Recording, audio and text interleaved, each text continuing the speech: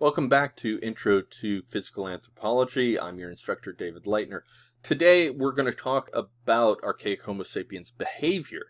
We haven't talked a ton about behavior up until now. We started to a little bit with Homo erectus, but part of the reason is that, until stone tools come along, we don't have a lot of material culture to infer behavior from.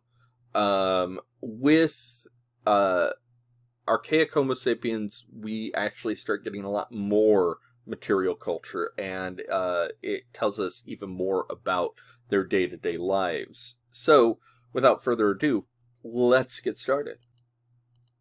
So, hunter-gatherers, modern hunter-gatherers, may be a good model to look at when we look to the possible behaviors of Archaic Homo sapiens. We know that Archaic Homo sapiens were certainly living probably a hunter-gatherer lifestyle. They lived in those sorts of situations. And they have large enough brains that we're approaching the complexity of modern humans, maybe already have reached it. That's a question. So at least somewhat, we may be able to use modern hunter-gatherers as a proxy for some of the things we can't otherwise see in the fossil record. But we have to bear in mind there are limitations to this. Modern hunter-gatherer societies, forager societies, are not frozen in time. They are not fossil humans. They have continued to evolve just like all of us. They continue to adapt new technologies, invent new technologies, come up with new ways of living all of the time. So we shouldn't sort of look at them as sort of this frozen in time model that we can just sort of look at it like a window to the past. That's not what that's for. Rather, we can look at the conditions they live in, the limitations that those and opportunities that those conditions present for these people, and how these people have solved those puzzles, those problems. Remember, most of the material culture of modern hunter-gatherers doesn't show up until very late in the Paleolithic. Bows and arrows are extremely recent, for instance, but are widespread in many societies. Not every, but many. So bear that in mind. We're not looking to modern hunter-gatherers because they are just like archaic peoples. Rather, they live in conditions that may be similar to what those people lived in and may give us clues to the problems that they would face day to day and how they might solve them. One of the chief pieces of material culture that we have from this era, called the Middle Paleolithic or the Middle Stone Age, is stone tools. And the stone tool industries that predominated during this time were mostly built around prepared core techniques, like the Mousterian industry and the Levallois industry. A lot of these have French names because a lot of the early research on stone tools was done in France. But that by no means means that these types of tool industries were limited just to those areas. Characteristic of these industries, remember the Acheulean industry is distinguished from the Oldowan by the fact that there is retouching done. In other words, the shape of the hand axe is roughed out, and then you prepare the edge by dulling it, and then strike it with a soft hammer. Well, there are more of these soft hammer techniques in the Middle Stone Age industries. We start to see variations that look like local stylistic differences, and we start to see the use of flakes as scrapers. So smaller flakes become used as ways to scrape hide and other things. I'm going to try and show you this movie here. I hope it works. It's in French. Don't panic. You don't need to know French to make this work. Really, I just want to show you what the Levallois technique entails and why it is so interesting.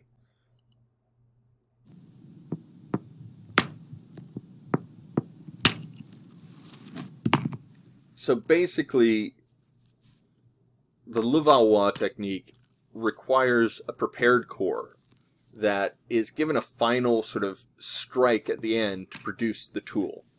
But all the work up to then is about shaping the core to get that final piece. So you can see here, working the stone, this is a piece of flint, working it on both sides, carefully choosing where they're going to strike.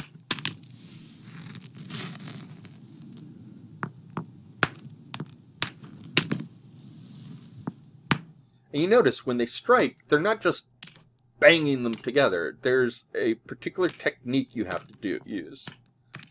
Okay, here they are refining that shape a little bit. They've got sort of the rough shape. Now they are trying to sort of get a pattern of ridges that will be about what they want. Each of those flakes there is surgical sharp. I mean, it's a sharpish surgical steel. Okay. Now we've got something that is approaching what they want.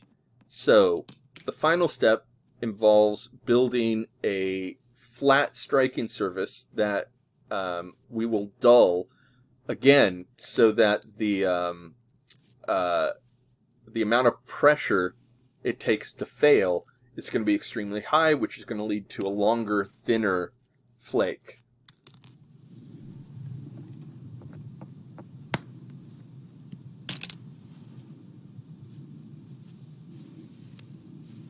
Just getting those last little bits set up.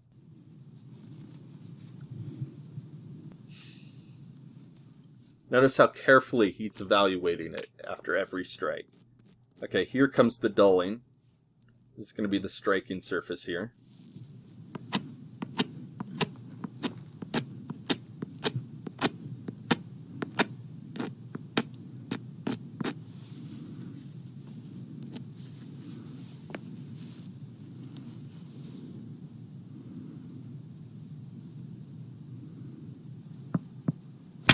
And there, one final strike, and you end up with a tool with an extremely long, extremely sharp cutting edge.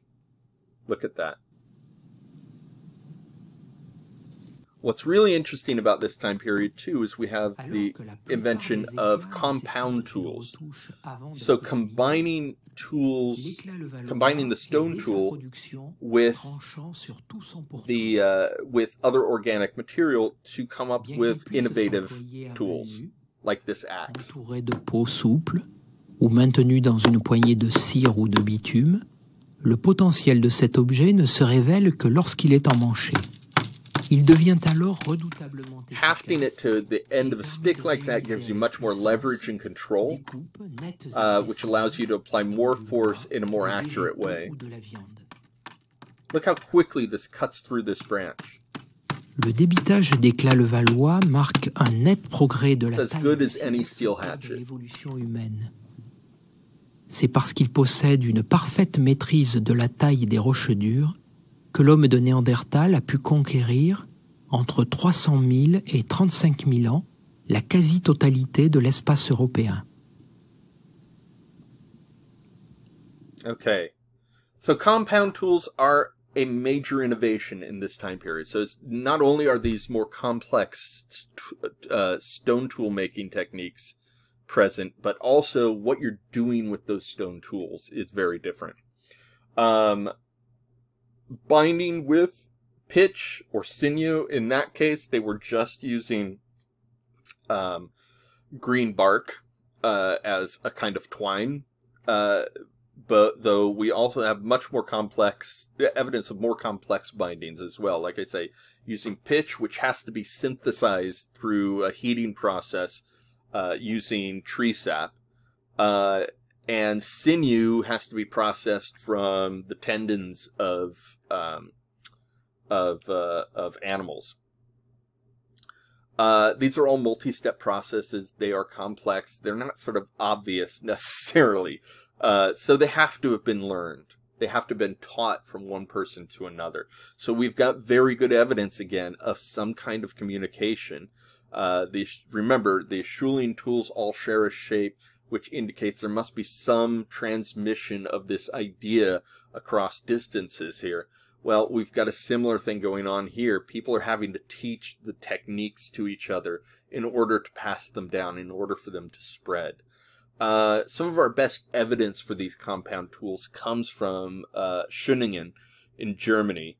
And the evidence there is we actually have 4 complete spears, a throwing stick, which is an atlatl, which is also an amazing invention at this time, and 3 worked branches that haven't been turned into tools yet, but are ready to be transformed. The atlatl is a great tool. It is a long stick with a little projection at the end that goes into the end of the spear, and you hold it up so that the end of the spear is back here, right, and it goes forward, and then you throw, releasing the spear as you throw it. The advantage of this is you're basically creating your arm is a lever, and you're essentially extending the length of that lever, which means you're extending the speed, the amount of force you're putting behind that spear, which makes it fly faster, straighter, and with more force. It's an incredible invention. Again, not an obvious thing. So what were they hunting? Well, whereas it's likely that there was still some small game hunting going on, excuse me, big game hunting is finally a part of the diet. We have good evidence of this, particularly in cold regions like in Europe and parts of Asia. The advantage here is for the amount of work you do, you get a lot more calories. And if it's cold enough, you have to worry less about the meat going bad. So you also are able to then reap other major resources from that animal. In the case of a mastodon, you have these incredibly long bones, you have tusks, you have a large amount of hide that you can use to cover a dwelling or create clothing, though we don't have evidence that they actually were doing either of those things, sadly. Yeah, so going after big game is a big change, because really the only things that go after big game are like those European lions that you see down there. Yes, there were lions in Europe. Also horses. See the European horses there. And rhinoceros. We have lots of mid-Pleistocene sites where we have large animal bones that have cut marks on them, and so that's, or also some evidence of Schulian artifacts nearby. So we know that stone tools are somehow associated with cutting those bones, probably. In addition, you know, it's one thing if you have bones with cut marks on them, okay? That could be hunting, it could be scavenging still. In Schöningen, all of those spears and everything that were found were also found with the remains of 10 butchered horses and flake tools that were clearly used to deflesh the hides, and the bones in some cases. In Boxgrove in the UK, there are bones with tool marks underneath tooth and claw marks. So that's the opposite of what we saw with the Oldowan industries, with the Homo habilis and the like, who were scavengers. We now have the tool marks there first, the scavengers second. The animals get to it second. So the only way you get to the meat first is if you hunted it and killed it yourself. Finally, of course, let's talk about fire again. We know Homo erectus probably had it. Weirdly, we don't have a lot of evidence for it here. Why is that? When we do find evidence, it's all the evidence we have are sort of ash deposits and some burnt bone, which is useful in and of itself. I mean, what do you do when you have a campfire? What do you do with your trash? You throw it in the campfire. But we don't have any signs of regular use. We don't have any signs that they had permanent settlements, or even semi-permanent settlements that they would return to year after year, which is something we see later on. We also don't have signs of permanent homes, and they weren't using caves as shelter very much. That's also very rare. So when we find them, we're not finding them in these areas. All that means is that they were probably nomadic in nature. So they would sort of fall around, especially in Europe, where they're living on the edge of the ice sheets much of the time. They're probably following the herds of large animals that they depend upon, and aren't staying in any one place for an extended period of time. All right, so that's a peek at Archaic Homo sapiens behavior. Next, I'm going to start talking about the Neanderthals. I love this subject. Neanderthals are my favorites. I think I'm biased, probably, but I think they're the best hominins of all. I find them absolutely fascinating. I hope you will too. Until then, take care of yourself, have a good week, and I will see you soon.